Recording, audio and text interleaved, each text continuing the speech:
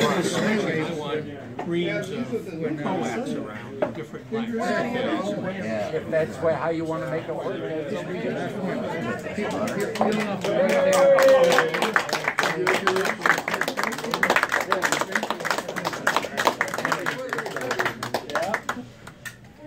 LAW admit, Yeah.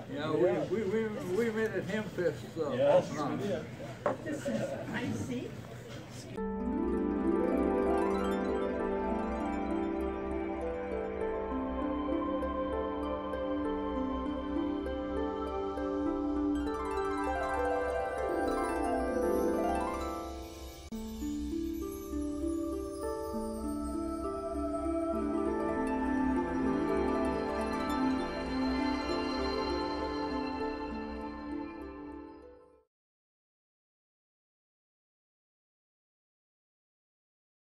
I'm pretending to be Lance. I don't have the ponytail, but I'll do the best I can. You work on that. Thank you all for coming out this morning. We are really, really happy to have some distinguished visitors. We couldn't get the league president from Newington today, but we got our section manager, Skip Jackson, a couple of his assistant section managers here sitting down. Wave at everybody, you guys, come on. And we have Bob Meyer, W0LAW, the section traffic manager.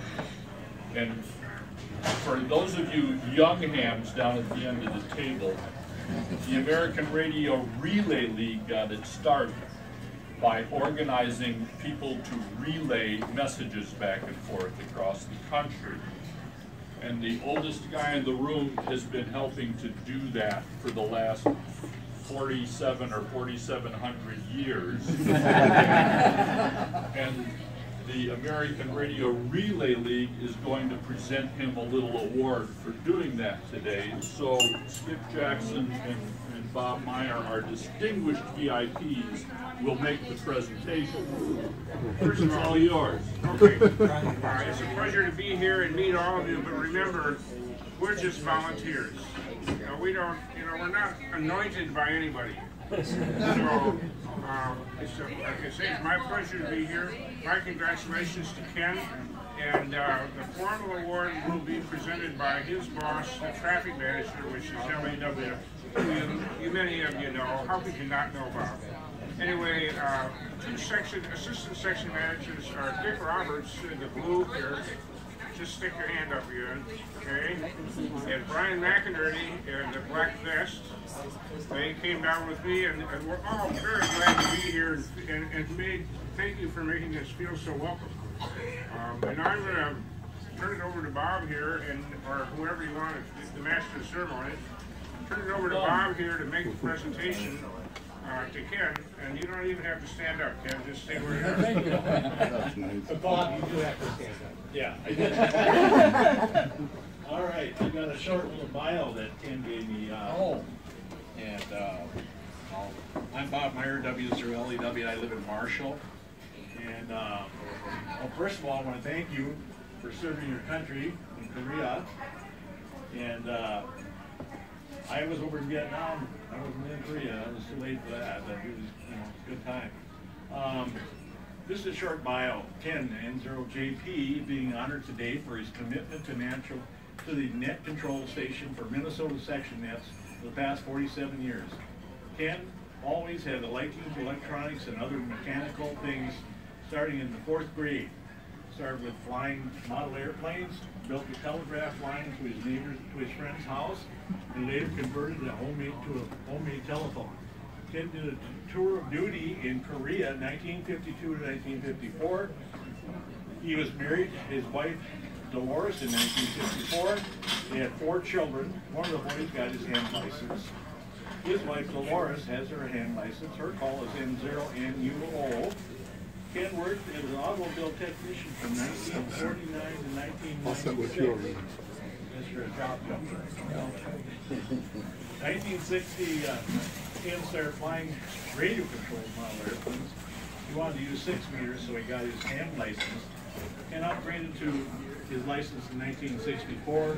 In the early 1970s, he got his extra class license. He has worked over 300 DXCC countries. Ken and Dolores enjoy working CW. I personally want to thank Ken for all the nets he has run in the past 47 years. He has been a great asset to amateur radio operators all over the world. Thank you for your service to your country and to amateur radio. I would like to present this plaque from the ARRL. Please give Ken a big round of applause. Thank you very much.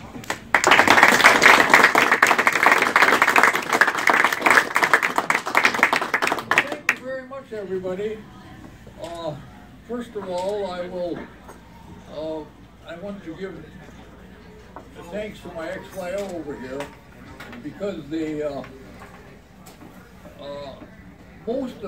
to my memory, most of the Minnesota section nets were Saturday nights, and we seldom missed a Saturday night broadcast or a Saturday night NCS session unless we were out of town. Our wedding, our 50th our 50th wedding anniversary, yeah. That fell on the same day as it was a Saturday, so I'm sure I missed that one.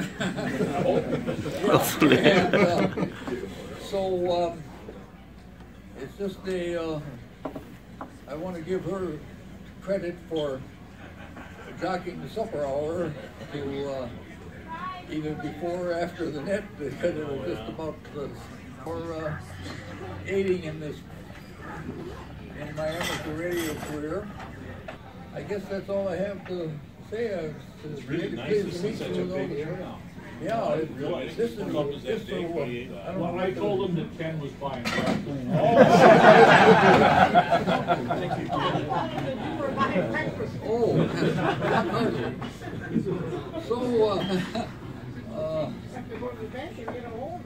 Right.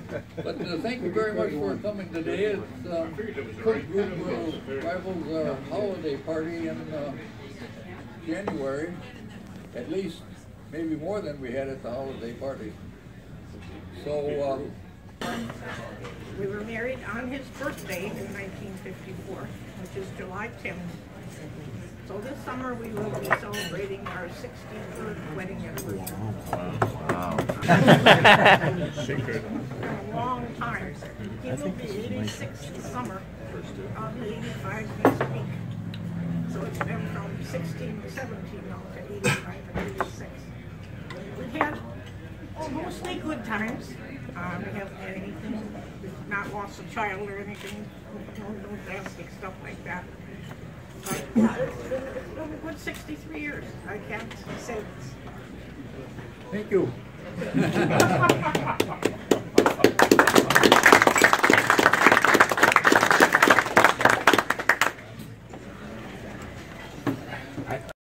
At St. Mary's University, was then called St. Mary's College, because I was going to summer school there as a teacher.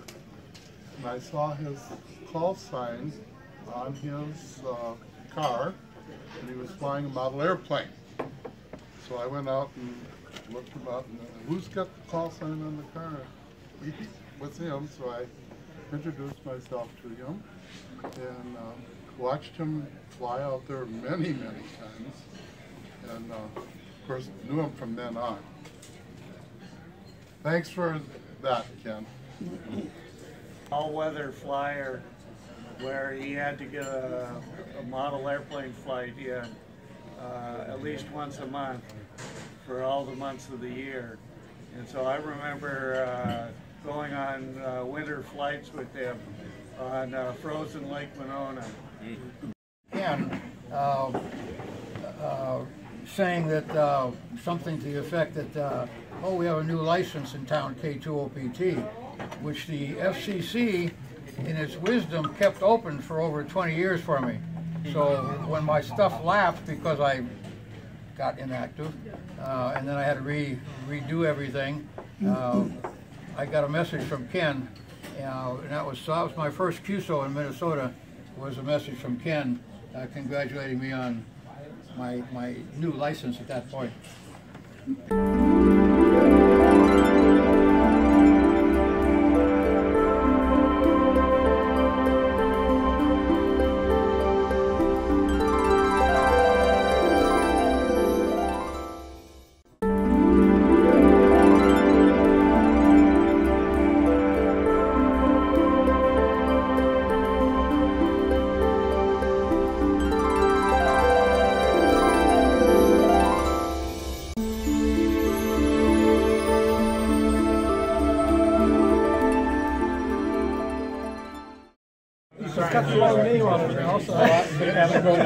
I've been over here. Congratulations on nearly 50 years of good work. Oh, well, one of the Minnesota districts. And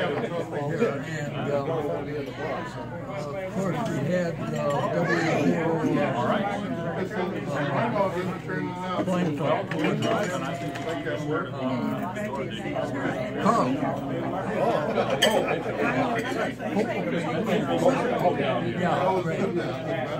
Well, he